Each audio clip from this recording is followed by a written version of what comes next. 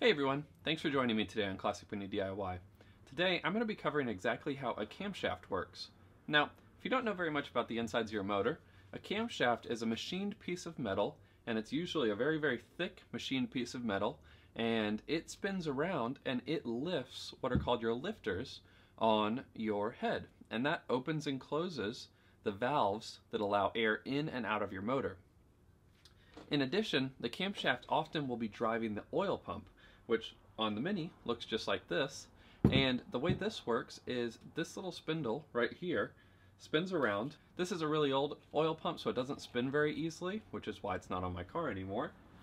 But inside there are small lobes, and those spin and move oil through your motor. And that's what allows your motor to stay lubricated while it's running. So this camshaft fits right on the end of this oil pump, and as this spins, the oil pump spins. Pretty simple stuff, but the camshaft has all these different lobes on it, and you can see they're different heights, and the profile, here's one right here, the profile of this is kind of a smooth graduation up and then back down. And the smoother the graduation, the kind of smoother and slower your lifters allow those valves to open and close. Now, when someone's talking about, well, I put a fast road cam or I put a rally cam inside my car, what that means is it has different profiles on these lobes. Now, what that means is that these profiles on these lobes here are more aggressive. So it opens and closes the valves faster or more precisely, which gives you a better power band and better power profile in your motor. But with those more aggressive camshafts, you get a lot of kind of unusual noise and kind of unusual driving characteristics, and what a lot of people call camming. So with a normal motor and a camshaft like this, which is a standard camshaft, it'll spin and the motor will go, you know, pretty regular noise.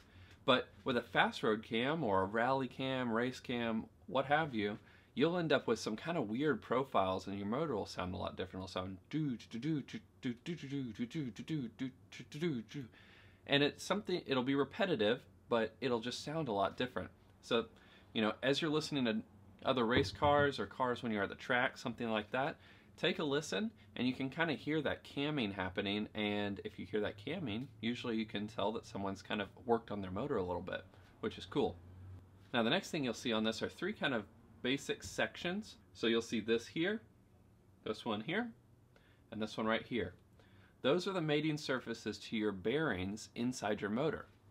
Now, a bearing is a piece of metal that is made specifically for other pieces of metal to rub up against it, and those obviously need to be really well lubricated, because two pieces of metal rubbing up against each other is not exactly something that won't generate heat. It's going to get really hot.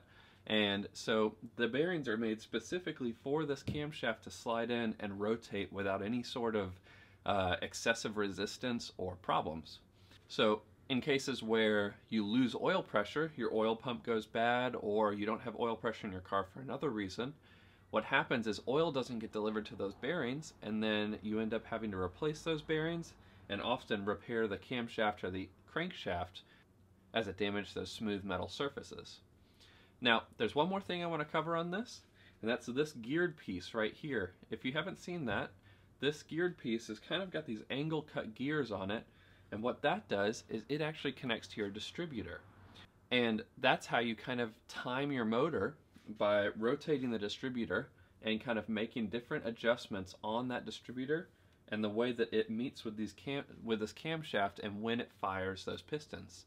So on these older cars, these things are very mechanical, whereas newer cars, you end up having a computer that does a lot of this kind of calculation and timing, all sorts of different stuff for you. So just a little bit different between the old and the new cars, but at its core, that's pretty much how the camshaft works. There's not a whole lot to it, and in fact, most of the things in your motor are actually quite simple. It's just you got to break it down sometimes and kind of figure out how it meets, how it goes together, and to really understand how that works in your motor. So if you have any questions about this, feel free to post them in the comment section below. Also, maybe post in the comment section and let me know what you'd like me to do an instructional video on next, so that I can kind of tailor my videos to help you guys learn about your motor. So thanks a lot for watching Classic Mini DIY, and I'll see you next time.